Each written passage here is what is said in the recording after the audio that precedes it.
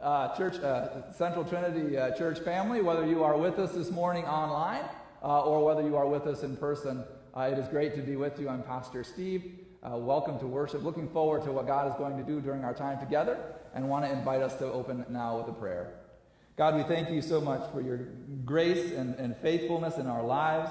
We thank you for the opportunity to be with you. And Lord, we're looking forward to what you're going to do during our time in worship together this day. We ask that you would bless it, pour out your Spirit upon it. God, we will seek to make ourselves open to whatever you want to say to us, to speak to us, to do in us, and God, to prepare to do through us, even in this coming week. God, we offer you this time. We're so grateful and excited to come together into it. And we pray all of this in Jesus' name. Amen.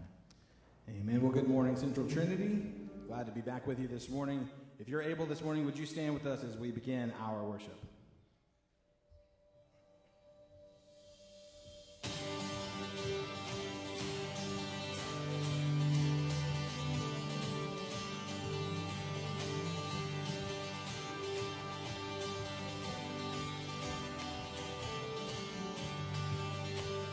Lord, how you love me, I don't deserve grace on top of grace. More than I've asked for, more than I'm worth. Grace on top of grace. How sweet the sound, once lost but now found. Heaven came down and grace rescued me.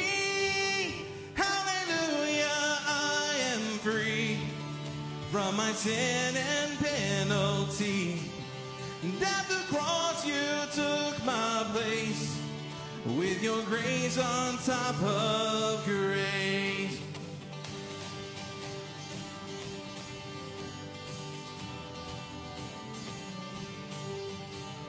Lord, how you love me, I don't deserve grace on top of grace.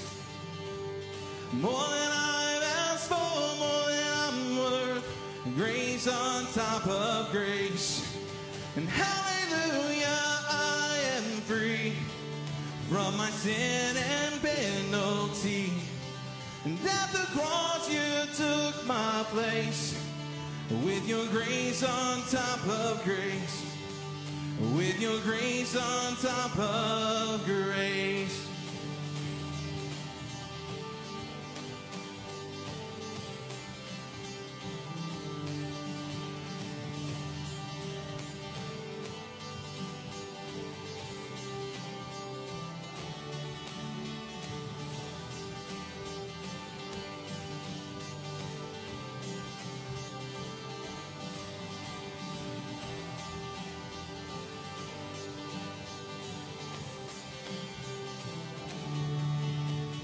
How sweet the sound, once lost but now found. Heaven came down and grace rescued me. How sweet the sound, once lost but I'm now found. Heaven came down and grace rescued me. How sweet the sound, once lost but I'm now found. Heaven came down and grace rescued me. Hallelujah, I am free from my sin and penalty. And at the cross you took my place, with your grace on top of grace. Hallelujah, I am free from my sin and penalty. And at the cross you took my place, with your grace on top of grace. With your grace on top of grace. With your grace on top of grace. With your grace on top of grace. Amen.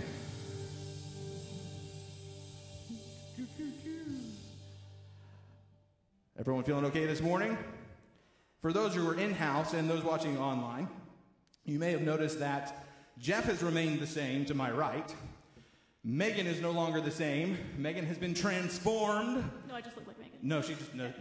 So this is the first Sunday where we have Caitlin Thomas on board with us, playing the keyboard and singing her female vocalizations, which you will get to hear previewed here in a moment.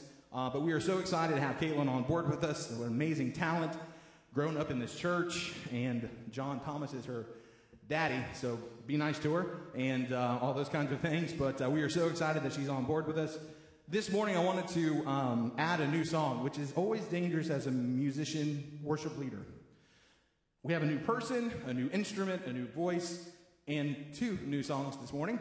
But this next song we're going to sing, I just wanted to give it a small introduction. Few songs that I come across really, truly impact me, lyrically speaking. This next one is so important, and it's a message we need to hear as Christians today, that it doesn't matter where we've come from, doesn't matter what we've done, Jesus Christ still loves us and wants a relationship with us. And it's at his invitation that he has said, come on to the table. So would you sing this new one with us this morning?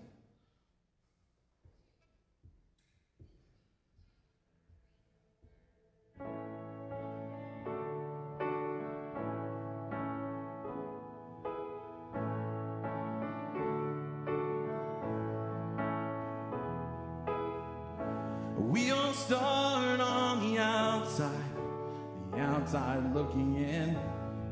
This is where grace begins. We were hungry, we were thirsty, with nothing left to give. Oh, the shape that we were in. And just when all hope seemed lost, love opened the door for us. He said, come to the table. Come join the sinners who have been redeemed. Take your place beside the Savior. Sit down and be set free. Come to the table.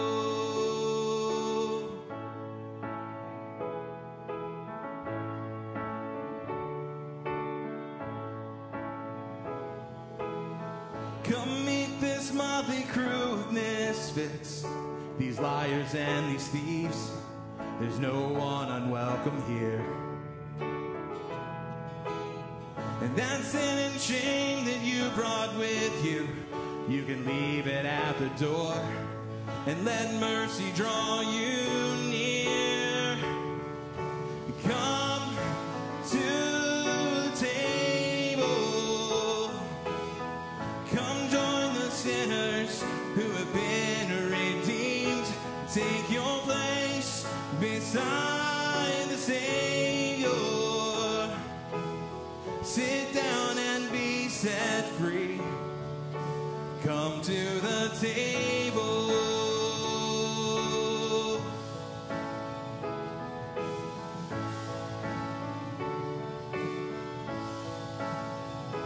To the thief and to the doubter, to the hero and the coward, to the prisoner and the soldier, to the young and to the older, all who hunger, all who thirst, all the last and all the first, and all the paupers and the princes, all who fail, you've been forgiven, all who dream and all who suffer, all who loved and lost another, all the chained and all the free, all who follow, all who lead, and anyone who's been let down, all the lost you have been found, and all who've been labeled right or wrong, to everyone who hears this song,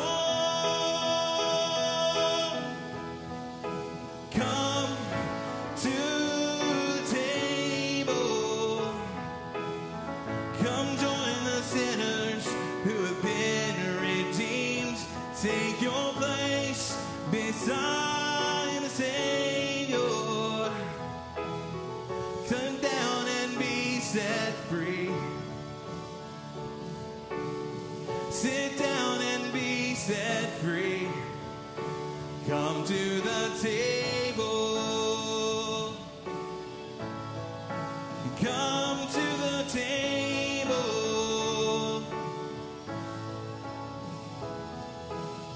Sit down and be set free. Come to the table. Amen. As we continue in worship this morning, for those watching online and those in house, something else that I feel that we as Christians are dealing with, what a beautiful invitation that we can come to the table. But with all of the things going on in our world, all of this COVID business that's going on, there's so many mental stresses going on in the world today. Those who are worried about it, those who are not worried about it, those who are concerned about their loved ones, and those who have had their life just disrupted because they can't go to work or they can't go out to their favorite restaurants or wherever they're going. And some of us are just confined to home, and some of us are just lonely. And I just want you to understand that this next song that Caitlin is going to lead for us this morning, I want you to understand and truly take in the lyrics this morning. God's promise is that he will never leave us and never forsake us. So this morning we can boldly proclaim that I am not alone.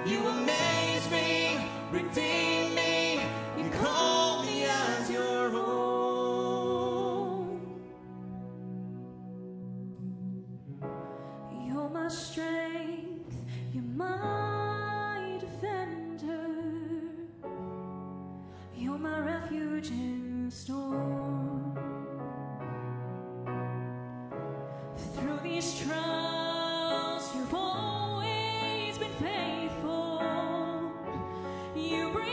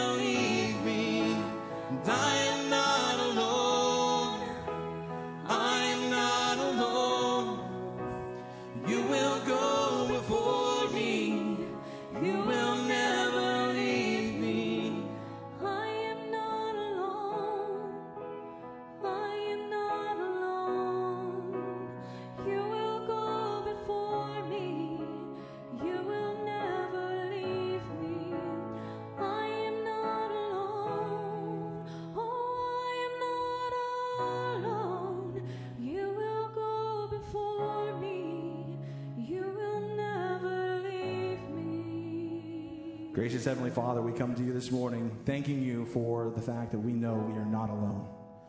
Oh, Father God, you've invited us to come to the table and to be seated next to you amongst all of the terrible things we've done in our life. The redeeming blood of Jesus Christ has given us the invitation to the table to be there with our Savior. And Father, all of this craziness that's going on in our world, we know that we can proclaim we are not alone. You are with us. And Father, for all of my brothers and sisters out in the world today that are struggling with everything going on, Father, draw them close and let them know that they are not alone. You are always with us. Father God, we love you, we praise you, and we thank you. We ask it in the power of Jesus' name this morning. Amen. Well, please feel free to be seated. I should say those that are in the house, feel free to be seated. My guess is that those of you who are watching online are already seated. If you were like me back during the shutdown, you were seated with the recliner and the legs up and maybe sitting on the couch.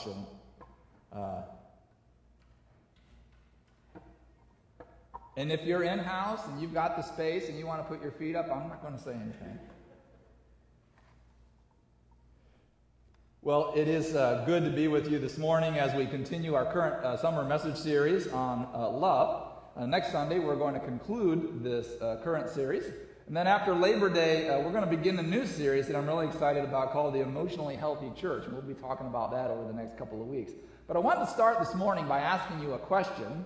What is the best way to get better at something? What is the best way to get better at something? If I want to get good at it, if I want to know how to do it and be able to understand what's the best way, well, I would suggest that the initial way, best way, or first thing, is to see it modeled by others, to see how it's done correctly. If you're working around the house, for example, or fixing something, to see how someone else has done. Sometimes we'll watch someone else and we'll see how they will say, oh, I understand now. We always learn faster, and that helps then when we begin to do it ourselves and learn from getting our hands, into the work by seeing someone else than simply by doing it by trial and error. So related to the topic of love, since that's the theme right now, who do you think might be the best example to watch when it comes to be more loving? What do you think?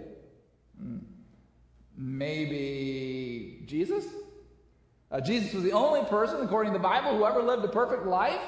And the greatest example of love toward others, of course, giving his life on the cross so that we could be in relationship with God now and forever. So maybe he would be the best one to look at, to determine what real love looks like.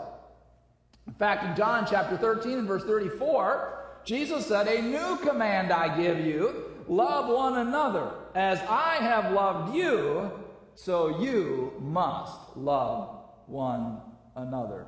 In other words, Jesus is saying, look, if you really want to love in a way that will be the greatest blessing to you, to others, to our world, then love the way I, Jesus said, love you.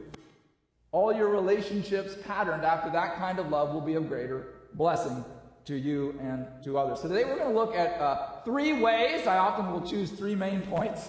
3 ways that we can love others the way Jesus loves me, and then kind of see what we can learn from that. And the first that I'm going to offer up to you this morning is we can love like Jesus is by accepting others the way Jesus accepts me. By accepting others the way Jesus accepts me. Romans chapter 15 and verse 7. Actually, I saw this on the sign out front of the Christian church at Dresden and military on the way down to church this morning. Romans 15:7 says to accept one another as Christ has accepted you. So followers of Jesus theoretically ought to be some of the most accepting people in the world when it comes to accepting and loving others. John 3 verse 17 tells us that God did not send Jesus into the world to condemn the world, to reject the world, but to save the world through him. So in spite of all our mistakes, all our mess-ups, when we gave our life to Christ, he immediately accepted us. And while he leaves us necessarily in the same condition in which he finds us, he accepts us the way we are. And I would suggest that the deepest wounds we have ever received in our lives have been at the hands of the rejection of others. The opposite, of course, of acceptance. What hurt us most in our lives? When someone's put us down, when someone's taken advantage of us, when someone's told us we were worthless, not going to amount to anything. It hurts when people reject us. Those are wounds that are hard to let go. Rejection can come from anywhere. Can come from so-called friends, from family members, from peers in the workplace, friends, boyfriends. Can come from others at school, even in the life of the church. Everyone experiences rejection in life, and rejection creates some of the deepest wounds. In fact, if we're honest, to one degree or another, we all desire to be accepted by others. Who wakes up in the morning, I just want to get rejected today, right? We want to be accepted. We want to be loved. We want to be cared for by others. And we'll even take actions in our lives to try to avoid rejection and promote acceptance. It may affect the clothes we wear, the style of our hair, the beauty products that we use, how we relate to others, may even impact our views and beliefs, may be determined by those that we're around because we want to fit in, we want to be accepted rather than, rejected. Indeed, our lives are filled with examples where we are seeking to reduce rejection and increase acceptance. Of course, the reality is that no matter what you do, someone will always reject you. Jesus was perfect, and they nailed him to a cross. The good news this morning is that God will never reject us. When we open our lives up to him through a relationship with Jesus Christ, he accepts us, warts and all. And that fact should fill us with joy and peace and hope about the lives that he calls us to live.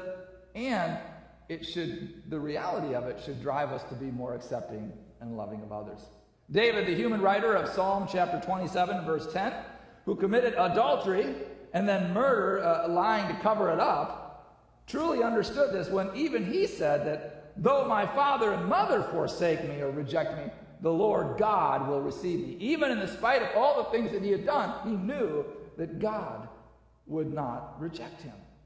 Because we have been rejected many times during our lives, and others have extended conditional love toward us, we have learned to place conditions on the love that we extend to others. I want to say that again. Because we have been rejected many times during our lives, and others have extended conditional love toward us, we have placed conditions on the love that we extend to others. I will love you if. I will love you when. I will love you how. For example, sometimes there are persons who never are able to live up to parents' expectations or the expectations of others around them, or maybe a spouse or significant other. And because of that, something that happened maybe in the past, they are still struggling with this baggage. And because someone held unrealistic expectations on them, now they are living out holding unrealistic expectations on others. But God says, no, I just love you, period. I don't love you because of who or what you've accomplished or even how you act. I just love you because. And I want you to love others the same way by accepting them the way they are and loving them unconditionally. And I think a major issue here that we struggle with when we talk about accepting people is that we confuse acceptance with approval. God accepts us unconditionally. Jesus loves us no matter what, but that doesn't mean that God doesn't work to, improve and grow and mature and draw us closer to Him in our lives. But He accepts us no matter what. And we can accept others, we can love others just because we don't agree with everything that they say or everything that they do. I think that's one of the challenges in our world today. If I don't agree with you, I can't accept you. I don't love you. And without agreeing with everything, without agreeing that everything that someone believes, we can love them, we can accept them unconditionally. In Jesus' day, Jewish religious law said that a woman caught in an act of adultery, I'm not sure why it just focused on the woman, but it said a woman caught in the act of adultery could be stoned to death. At one point, when some religious leaders caught a woman, many of us are familiar with the story, they caught her in the act, her and obviously there was a guy involved as well, but they dragged the woman out and they threw her before Jesus and they said, okay, the law says we're supposed to stone her. We caught her in the act. And what does Jesus do about it? Well, he says, anybody who has never sinned, you throw the first stone. So one by one, they all begin to drop the stone away. So what is Jesus doing here? He's giving acceptance. He's not necessarily approving of everything that she's ever done. In fact, a little bit later he says, don't do it again. Right? The woman that was caught multiple times or had been in multiple relationships, remember he says, don't do it again. He says to this woman, don't do it again. So it's not like he doesn't encourage us to strive to be better, but he accepts us where we are. His love and unconditional acceptance in our lives. And so Jesus treats this woman with dignity and respect because God created her and loves her no matter what. Jesus doesn't hold it over her head. He may invite her to a different level, but he doesn't lay a guilt trip on her. He doesn't rub it in. He accepts her. The crowd, he basically kind of causes them to all feel embarrassed for what they're there for, and they walk away. So here's the point. What God does for you, for us, He expects you to do for others. God says, I accept you unconditionally. I don't approve of everything that you do, but I love you and accept you unconditionally. And God says, and I want you to do that with everyone else in your life. Romans 15:7. Accept one another just as Christ. So what Jesus has done for us, we are to do for others no matter who they are, what they look like, how they act, how irritating they may be to us, where they're from, who they voted for, or anything else. All right, so loving like Jesus loves me, first of all, means accepting others the way Jesus accepts me. And then secondly, it means valuing others the way Jesus values me. Valuing others the way Jesus values us. How valuable are you? How much are you worth? I'm not talking about what you got in the bank. I'm not talking about your net worth. I'm talking about your self-worth, your God-worth. How valuable are you? Well, let me tell you how valuable you are. You are infinitely valuable to God. First, God created you. Second, Jesus died for you. Third, He put His Spirit, a part of Himself, in you. And then fourth, He wants to be with you forever, even beyond this life, and to show you a life even beyond this life that is even far greater than this life could ever be. That's how valuable you are to God. You are infinitely valuable to God.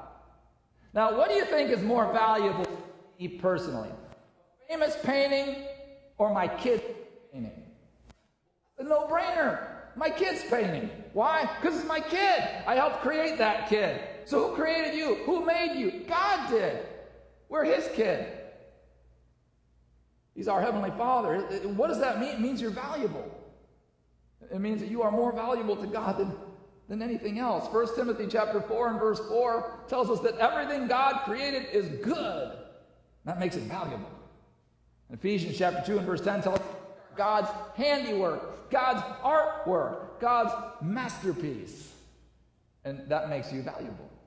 How valuable are you to God? We are of infinite value, of tremendous worth. How do we know this?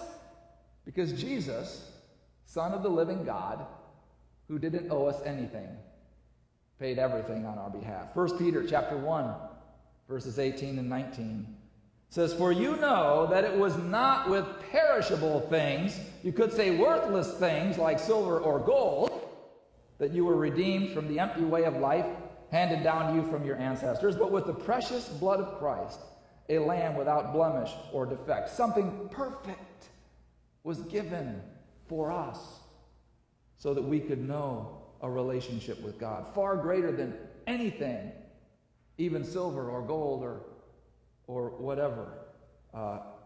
That's how much God loves us. That's how valuable that we are to him. And Jesus said, I love you so much.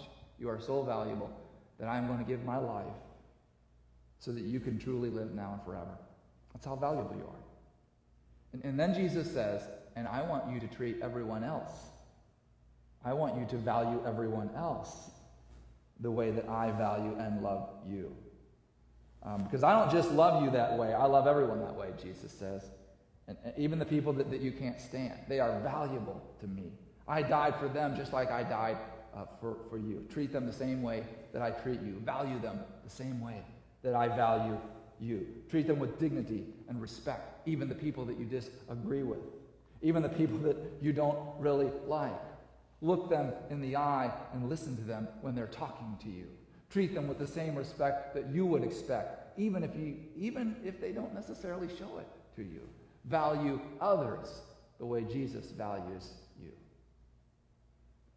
So how do I love others the way Jesus loves me? Well, first of all, I accept them the way Jesus accepts me. And then second, I value them the way Jesus values me. And then third way that we love others like Jesus loves us, I must forgive others like Jesus forgives me. And I use the word forgives, not forgave, because I'm implying on an ongoing basis. We're talking really about a step up here. This is about more than just being a little loving when it comes to loving the way Jesus loves us. This is about being a lot loving. You know, there are some people in our world who actually, who have a lot of struggles in life that actually think that God must like to mess with them. It's like the guy who, in one day, he had his wife walk out on him. His kids got suspended at school for drugs. He lost his job, and then he got in a car accident on the way home from work. He gets out of his car, he looks up to heaven, and he cries out, "Why me, God? Why me?" And the clouds open up, and this voice from heaven says, "Because some people just tick me off." No, that's not what God says. All the payment for the stuff that we've ever done wrong, Jesus took on the cross. We don't have to pay for it. We will not be held responsible. Jesus paid your debt. He took your wrath. When we receive that forgiveness into our lives, when we enter into a relationship with him, it expects us to offer the same kind of forgiveness to others, extend the same amount of grace to others that he has extended and offered to us. Colossians 3 and verse 13. Bear with each other and forgive one another if any of you has a grievance against someone. If any of you. So any grievance we have against someone else, we have to be willing to forgive them. Forgive as God forgave you. In the same way, to the same degree, on the same level that I have extended forgiveness to you, God says, you must forgive others. Luke 6 and verse 37 from the Bible says, "Do not judge and you will not be judged. Do not condemn and you will not be condemned. Forgive and you will be forgiven." And we remember in the Lord's Prayer where it says, "Forgive us our sins as," that little word "as" implies in the same way or to the same extent that we forgive the sins of others. It almost sounds like God is saying that him forgiving us is dependent on our ability to forgive others. Whatever the case, one thing is clear. God is saying forgiveness is a big deal to him. It's important. And he wants us to think about what it means to have his forgiveness in our lives and how big of a deal it is for us to be willing to forgive others. So I want to ask you, this week, you leave this place, you go out into all the things you have going on this week, who are you going to show acceptance to that you have resisted accepting in the past? You're going to show value to that you have tended in the past not to think was worthy of your valuing? Of who are you going to act a little differently toward than maybe what you have in the past? And who are you going to forgive? Who are you going to forgive that up to now you have been unwilling to forgive? I know sometimes that's a journey, that's a process. I get that. But who might we be willing to forgive this week to say, God, I'm going to put it in your hands. And I'm going to try to act in love rather than out of this hurt feeling for so long. Show people Jesus this week. Let the light of Christ shine through you into others, and it just might draw someone else that doesn't know God, that doesn't have a relationship with Jesus, a little closer to him because of you. John 13:34. A new command I give you, love one another as I have loved you. So you must love one another. As I have accepted you, you must accept one another. As I have valued you, you must value one another. As I forgive you, you must forgive one another. Let's pray. God, these are challenges. We use the word love, and that sounds pretty easy, but God, we know that valuing and accepting and forgiving others is tough. And Lord, give us the ability and the strength to seek to be you with skin on, as I've heard it said, in the lives of others. Lord, help us to seek to draw closer to you every day, and Lord, to treat others with the same love and value and acceptance and forgiveness with which you have treated us. God, let it be so. Give us the strength to do so, and may you receive honor and glory from it. In Jesus' name, amen.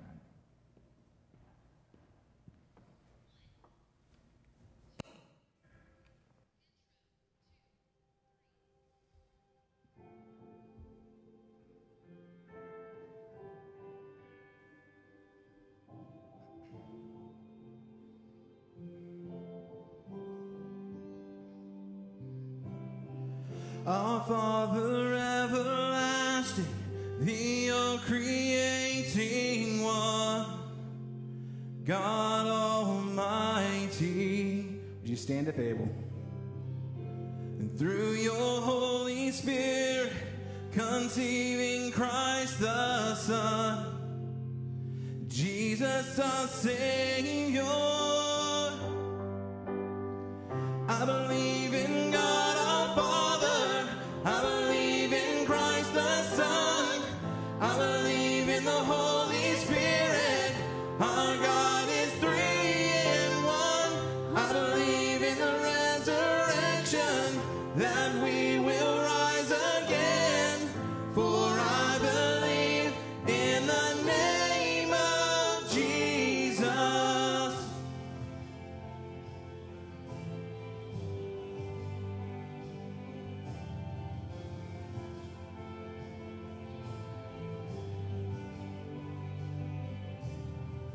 Our judge and our defender, suffered and crucified. Forgiveness is in you. Descended into darkness, you rose in glorious light, forever seated high. And I believe in God our Father, I believe in Christ the Son, I believe in the Holy Spirit, our God is three in one. I believe in the resurrection, that we will rise again, for I believe in the name of Jesus. I believe in you. I believe you rose again. I believe that Jesus Christ is Lord.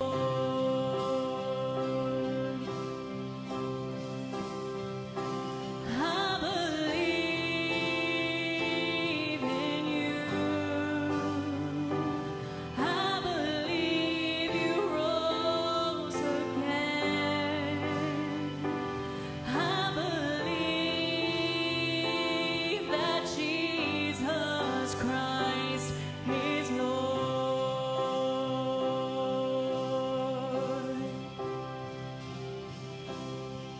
I believe in life eternal, I believe in the virgin birth, I believe in the saints' communion, and in your holy church, I believe in the resurrection when Jesus comes again.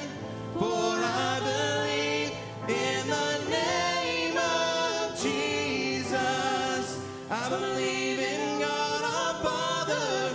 I believe in Christ the Son. I believe in the Holy Spirit. Our God is three in one. I believe in the resurrection. Then we will rise again.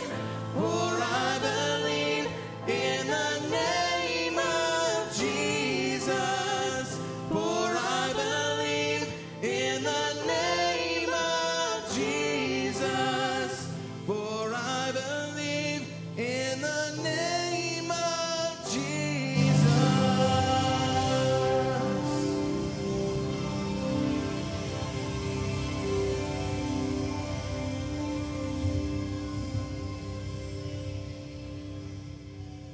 Well, as you leave this place this week, may you be reminded that you have been accepted, you are valued, and you are forgiven by the King of Kings and Lord of Lords who loves you immensely and dearly. May that give you hope this week. May that encourage you this week. And may it challenge us to also extend that love, that acceptance, that value, and that forgiveness to others. Go with the peace and the hope and the joy that only God can offer you. In Christ's name, amen. Have a great week.